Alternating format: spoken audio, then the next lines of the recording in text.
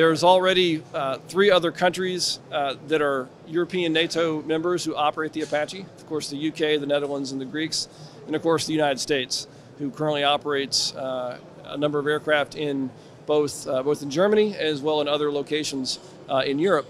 There's already over 150 Apaches operating in Europe alone, and there's almost 1,300 operating throughout the world. So it is a platform that's combat proven. It's a platform that's proven to work well in theater, and it absolutely is the right choice to solve the crook requirement for Poland. The capabilities on the Apache are unmatched. It has both offensive sensors and defensive capabilities that make it the most survivable and lethal attack helicopter in the world. It's the only attack helicopter in the crook competition that has an onboard target acquisition radar, and that radar functions not only as an offensive acquisition but also defensively in an electronic warfare environment, making it the most survivable aircraft possible for crook. It also is fully networked into the Link 16 NATO standard network, is the only attack helicopter to do so. And it has a dedicated manned-unmanned teaming system that allows for vastly greater situational awareness for its sensors and its weapons than any other attack helicopter in the world. So the Apache is not only the most lethal attack helicopter in the world, it's also the best value.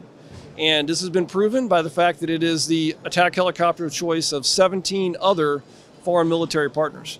And whether, like I mentioned, the European partners already, with other operators around the world, there's almost 800 Apaches in the US Army alone.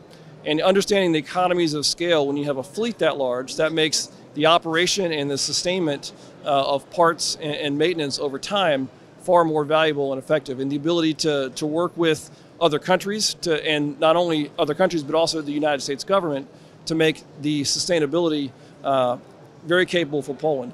I've heard that question many times, and a very interesting fact is that of the 17 countries that operate the Apache, Poland would be the 7th largest. There are 8 other countries, or 9 other countries, that are already smaller economies that currently operate the Apache. So Poland is well within the capabilities of being able to acquire and sustain the aircraft. There's been recent acquisitions by Morocco, a much smaller country. There's been recent announcement by Australia. So there are many members of the Apache family, and Poland is well positioned to be one of those. The Apache does not need a dedicated fixed base. It does not need a large air base. The Apache is a U.S. Army piece of equipment. And the U.S. Army expects its equipment to be rugged, expects it to be survivable, and expects it to be able to operate in the dirt in austere environments. You know, I have 4 combat tours myself with the aircraft. None of them were at big fixed bases. They were all in austere environments. Most recently, when I was fighting in Iraq in 2016, we were fighting off a dirt strip in the very backside of an operating base that was not a dedicated airfield. So the aircraft is designed to fight for long periods of time in the most rugged, the most austere environments possible.